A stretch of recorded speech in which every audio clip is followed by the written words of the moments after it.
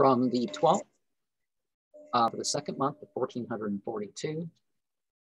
King of Pentacles and Four of Swords reversed with the Ace of Wands between. Nature dives into some dark and fiery realms. The choice is so stark that the animals stand in awe, and the plants are laid bare before me in our source sun. Thrice prepared by what I've won. I am so focused on my plans that I don't see the whole course before me. So, you've shared, but can you return from retreating into different worlds with a self-resiliency? The conceptual can take us past the stands of ultimate failure to being a radical driving force of spirituality. Can you see beyond the material overtures, or are you lost in inflexibility?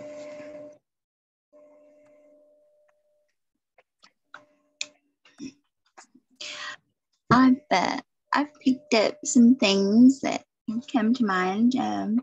I see the earth, plants, something about perhaps the plants are more endangered than the animals. Something that's in sight and very visible.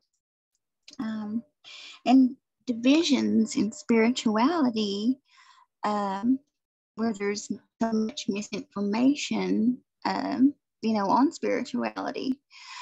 It can make somebody, confused or be misled.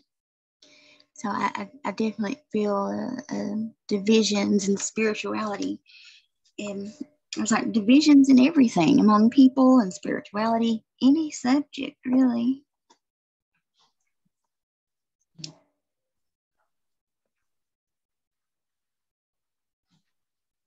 And so, okay, let me, I should be able to just hold it up here and get it perfect, but it never does. Always likes to disappear on you. Yeah, playing hide and seek. There it is. The Ace of Wands, I guess, was sort of the centerpiece to this, not only because it was in the middle there, but so you have the leaves falling, and how many leaves are falling? 8 leaves. Okay, typically you would have like 10 or something like this that lets you know that the ace is related to the other 10 cards. Mm-hmm. But so it's like the true will. It's very fiery, and you got the moon off to the side, because one of the things that's good to do with a wand is to have a positive and negative, a solar, lunar, male, female, something like that, as on the wand. So having a moon off to the side there is a good thing. But you got the animal force and the plant force in full swing. But the rocky cliff, of course, you got the mineral world going on there. Yeah. Yeah, that card is where I saw it come to me that the plants being in more danger than the animals. There's a lot of talk about endangered species of animals, but do you ever hear anything about endangered plant species? And maybe that most definitely. Which reminds a person, both in the posts that I put online, with the picture of I'm taking pictures of the candles and stuff that I'm going to use in my seasonal. And one of the things it's not real mahogany, people. I don't have illegal wood to burn into something. What's that going to accomplish for me, right? But okay. But yeah, well, it has a similar smell, I guess, is the idea, and it contains sort of the symbolism. And I like how on different decks you get like a different impression with some of these cards. Mm-hmm. You know, the King of Pentacles here. He's not so much, you don't so much get the agriculture sort of idea, but I guess since there's like a bird and a boar's head and stuff, he's the feasting king. This dude's like the feasting king. You see that? Yeah. He's got his glut. He got his not so good choice of meat, but it's a nice fatty rich sort of thing. And he's just sitting there satiated at his banquet. A meal fit for a king. but he's still got his well, he's got holly or something. So I guess he's like he's like almost like a December sort of character, right? Right. Because they cook up, you know, from November to November and December are sort of the months for cooking up the boars and stuff like that. I can see it. Dark months in that card. Yeah, the dark months. November, December, January, maybe February, and that's where I picked up the feeling of. You see the holly's all ready to. Mm-hmm.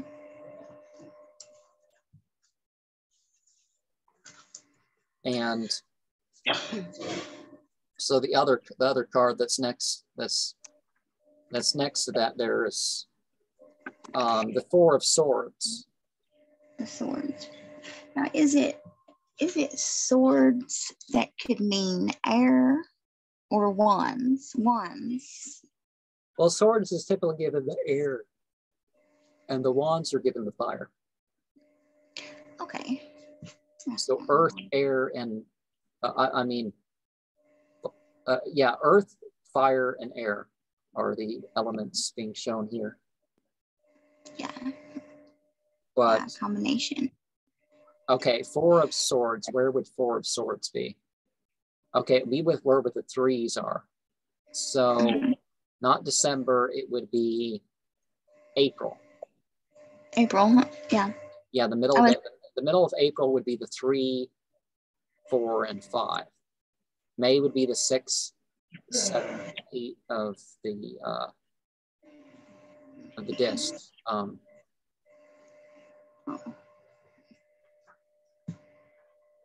But yeah, you see his attitude there. So he needs one, but he's using the one to acquire others. The fours are always pretty much a rather positive card in the mix. And of course, to reiterate what we this is being it's going to be released 3 months from now, I think, or something like that. But so it's June. So June would be the Hierophant. It's a Wednesday, so that would be the Magician. And the season, of course, would be the Judgment, or the Last Angel, or whatever. What I don't remember what it's called in this deck, but you know what I mean. It's the SH or that sort of card. And so what else would we have? We would have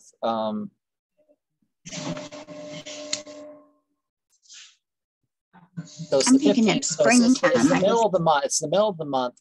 So this would be the 10th. This would be the 10 of Wands. So you'd have the 10 of Wands there. You'd have the Ace and the Princess of Wands. You'd have the King of Wands, which makes it very, very strong in its own suit, right? Right. Like everything's in Wands. Yeah. Because sometimes that's not. Sometimes it's not the case. Sometimes it doesn't line up quite like that. But can the Ace, when I think of just the Ace, can that be like new starts? Could that represent new starts or relate to something, to a new start? Yeah. It could be the start, because you go from 1 to 10, and it's not all just here's the whole package. Sometimes it's, well, here's starts the package. You know, here's just not anything specific about that category. This is just, we're talking about the category now. Okay. You know, you're talking about, you know, economic things. You're talking about political things, because the swords aren't necessarily only like military. It's like anything political, I would think, anything intellectual, and then you then you know, I started on this book. I'm just on chapter 3, but I'm liking it so far. It's a practical guide to modern magic, and on chapter 3 starts a chapter about tarot. So I've just begun to read that.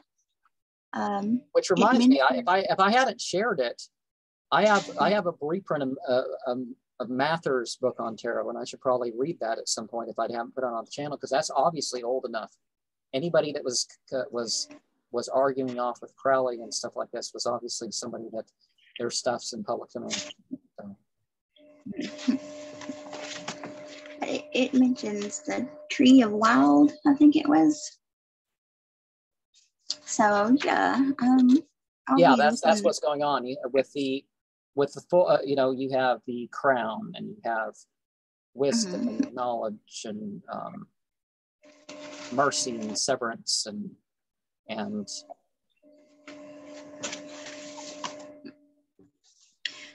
yeah, you know, severity, and you have or the Arabs would say sabr. You know, so sabr is like, it's patience and it's steadfastness and consistency and stuff like this. So it's really the Venus thing together like that. Then you have the splendor, and then you have the foundation, and then you have the kingdom. And some people say, well, you're automatically on. And some people say, no, you stop. You're even lower than the kingdom. Because I kind of think of that too. Is if you've despiritualized yourself, then you're obviously lower than the lower. You're not quite at the bottom level. And you can kind of think of the climb up. It's like, okay, you work this nonsense that you have to get all the other stuff, and it's like, oh, until you get your finances and stuff together, don't even get started. No, do a little bit of it all. That's don't wait to get your spiritual life until you're sort of financially whatever. Now I understand, like a Sufi orders, like some of the Sufi orders, you might want to get more acquainted with the basics of religion before you go off and join some thing where they read poetry and dance and go into techniques. There's more important things than getting high without drugs, as awesome as that can be. But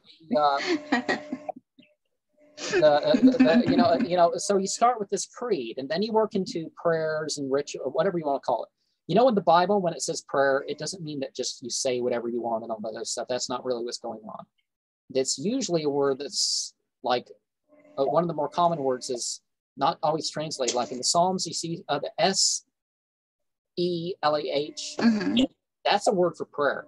This is a ritual prayer. You're standing in Semitic and some Persian languages. You're standing in a place. You're vibrating particular hymns. You're making symbolic gestures.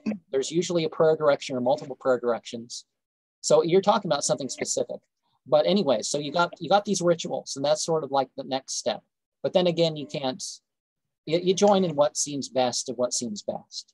And then you have other stuff like charity and doing stuff for other people, that sort of stuff, that category. And then you maybe have something severe like trials, like going off into the mountains and staying still and fasting and that sort of stuff. And then you have straight up pilgrimages where it actually matters and that sort of stuff. But on the level of pilgrimage, this is also the level where you get married and stuff. And then you have the Martian area, which of course war is there. But politics, if you do politics right, it doesn't have to get violent every time. That's just, you know, I was talking to a family member about how you can't say that people are all wrong. Then you attract people to a movement because they're like, oh, I found out something good about Hitler, so I should become a neo-Nazi. It's like, no, dude, no. But the but you're like, it's more of the striving level. It's more of the striving level. So there's the striving. And then you got the mastery, so the initial real stage of mastery, where you're ready for politics. If you're able in terms of resources, you're sort of ready for that king role. The whole Jupiter thing. And people say, well, a lot of people's idea of God is limited to the Jupiter sphere. It really is. They don't go any further. It's like some guy on a throne, all that sort of stuff. And maybe they have a son to help continue the kingdom and that sort of stuff. They really don't go any further. And of course, the sun is but the sun in the tarot is really the bottom set. You got the princess, and then you got 6, and then you got the queen and the king, and then you have something that's beyond that. But then again, when you talk about the king and the queen and the prince and the princess, you're not singing about incest. You're not really saying that these things are gender. What was the group called? Nefre or something like that. There was a group in California, and one of the Order of Nine Angle books talk like one of their members killed the leaders, and that's why the group disappeared, which may actually be true. There may be a member that we don't really know the name of that infiltrated the group and killed them in California. They may have just fell off the map because they got old, or they weren't. There wasn't. Things are expensive in California or anywhere. You can't always keep your cult going for whatever just because you have 100 people following you online and maybe some people in person for a meeting. It just doesn't stay together necessarily for that. If you make it your life spiritual path, sure it does. And whether it's just you and or however many people, it doesn't matter. Well, I mean, it matters, but you know what I mean. It's going to be what it is. You know. Like the OTO, Long Mile talks about how the OTO was literally just a handful of people in California and a couple people in England. And that was all that was left. And they ended up being, 7,000 members at some point. And millions of people that follow Crowley. Let me check, find out why is it making noise at me? Telling you. I just got this phone, so I haven't got used to setting its features on and off and all that stuff. But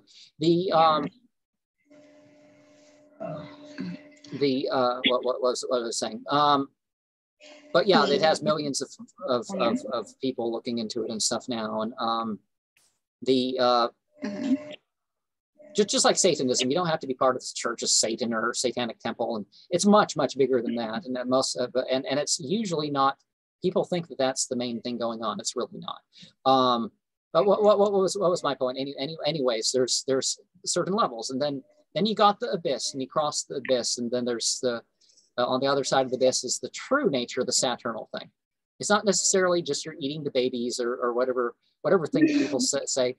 Like back in the day, part of the thing, they used to be like, oh, you don't talk about ritual sex. You don't talk about this and that and the other. So people talked about there was human sacrifice, but they talked about it as a metaphor to this. Oh no, we don't do this. We eat babies. We do this. Some really even more messed up sounding stuff. But anyways, it's you got the queens in the tarot. The whole Om Namah Shivaya Namah Om. Yeah, I think I hit it just right. If you keep going at that and keep doing chants like that, you will literally feel this heady feeling, like you're drifting, like you're drifting. And that's the whole point of the queens. The queen is you chop off the fake egos. All you don't kill the ego. You have 5 false egos. And the 5 false egos, and by the 5 false egos, I don't mean you can't be angry or you can't have desire or some nonsense like that. That's not what's being said. Is that these things you're being misled in these categories. That's all it means. The ego is the mental construction of the consciousness. When you see the Native American things where there's this etched square, and there's a dot in the square. So the ego is the square. The real identity is the dot. And sometimes you have a cube, and the Bible talks about the rock in the corner. And in Mecca, they have and the Ishmaelites. It's the thing down in Mecca. but they stopped doing pilgrimage to it at some point. So they kind of lost in the past 1,200 years what it was about. Before that, they were pretty cool about saying where it was. Oh, you go down to Yemen, and it's between Yemen and Israel. I mean, really, Western Arabia between Yemen and Israel? Come on, where do you think you're going? But it wasn't. It was. You're enacting your psychology. That's what that place is all about. You're enacting your psychology. But anyways, when you got the cube thing down straight, you purified your ego. You got the pure ego, and of course you're headed towards the true identity, which is the Keter, the crown. And then you have the stuff beyond the crown and all that. But you know, and then you have the king, and sort of you deal with planets past Saturn. You know, so what is it? Uranus, Neptune, and Pluto is how people usually say it, or maybe they switch it a little bit around and say maybe Uranus is here, because some people that sort of matches a bit more. But the tarot is basically built with that layout. You really don't have a tarot if you know. But the septenary system, you've seen that you got the one, the Sinister Way book, and so the Sakuntra order, they have their 21 paths, but they have another path. They have the path down, which is Alastros, and they have the path above, which it's the same thing. So they can have a tarot. You can have a tarot. You can have a 23 card tarot with that system. Typically, they'd have a 22 card tarot, or they'd have a 21 card tarot and just have it in between each of the planetary spheres. So basic alchemical thing, ignoring Earth. But Earth and beyond, it really is. It's going to lead you that direction. Earth and beyond. But yeah, the tarot just summarizes the universe in those terms. And if you want to pick a different mythology, you pick those different mythology. It's like in the Nokian system. You would have to have not 22 trumps. You'd have to have 30. You'd have to have the Athers. And maybe you can have the entire elemental tablet with that. But then again, if you have the keys as separate. So all the keys, all 48 of them, you could say, are going to be represented there. Maybe you have the unspoken key. The back of the cards would have the tablet of the Valgi. You'd have to have the 7 ensigns. You have to have the holy table. You'd have to have maybe 48 extra cards. That's the Libro Agig, and you'd have some cards as like a spare. You'd have to have a lot more cards to have an Enochian thing. But I think at Barnes and Noble's had like a 200 card deck that was like basically short little witch ideas or something like that. It was more Wicca or something like that than witchcraft, because there is a difference. But what? As in 200 cards, that's quite a few. Was it? But what was on this? You can literally set down your temple. It's like impossible to shuffle a deck like that. But you can literally set down your temple with your deck of cards, and you got everything there.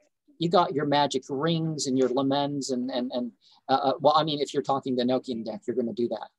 The Schulers are interesting and colorful, but if you want to have things open towards yourself rather than just their system, they're not the people to go at. I did a series. I released a series on this channel about my interpretation of their cards, and I show the deck, and I give just like I do here. I did little poems to explain the cards. And so I shared that. My mother got really upset when I did that. I don't know. I don't remember what year I did that. Maybe 20 years ago. So it's like I was sharing it with my brother, and she's like, I'm like, Mother, you know that stuff in church and temple and stuff like that. They have those paintings. That's what it is. The alphabets and other stages and stations that they talk about, and states that they talk about in church and stuff. That's what's going on. Now, there are people that think I have shuffled the deck, and that means that whatever it's shuffled into is your future. No, you're putting meaning into it. You're taking meaning out, and you're being responsible. Even if you are getting the message, it's like if your neighbor's like, chill, you're like, at least why, and why are you talking like that? You know, that's sort of. it's like if the message comes from the spiritual realm, you're still responsible for what you believe and do about this stuff. It's not, the message has come. So, you know, I heard a voice in the middle of the night and it told me this, and it's like, you really can't leave yourself up to that. Whether you're Baptist or whatever, you're going to end up doing horrible things, maybe. And you just can't leave it up to that. Yeah. And you can't sacrifice your own sense of accountability. You're always going to be accountable. Now, this is going to stop any second. We could take another 10 minutes and do another one if you wanted. Up to you. Okay. Yeah. Yeah, that'll be fun. And